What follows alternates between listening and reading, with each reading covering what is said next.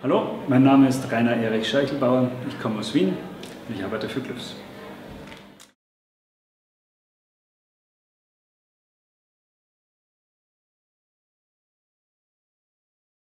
Well, the main development I would like to see is better shaping engines or better adoption of available good shaping engines. So for our fonts to actually work everywhere, that would be great.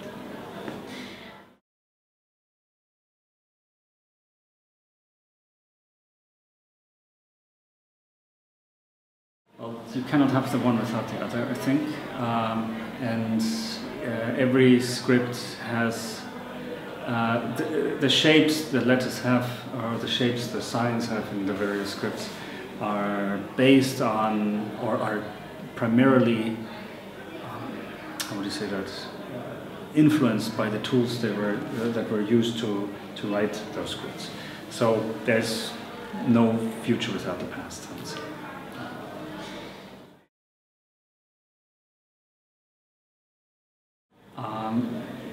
I've been working as a teacher for 15 years now, and that certainly comes as a help in some parts of the job that I do, so educating people how to use the software and how to create complex scripts. That makes it certainly easier. And on the other hand, I have knowledge or I have access to knowledge that I then again can share in my classes. So it complements each other nicely.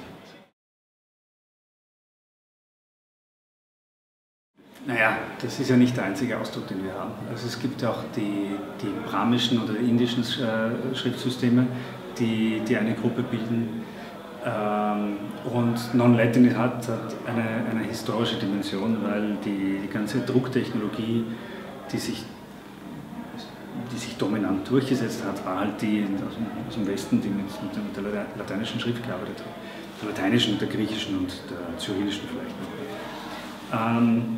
Und also man könnte vielleicht simple Schriftsysteme und komplexe Schriftsysteme sagen, das wird auch gemacht.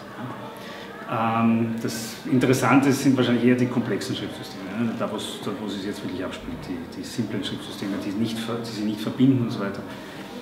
Also sowas wie in Latein, Griechisch und Cyrillisch, die sind technisch auch kein Problem.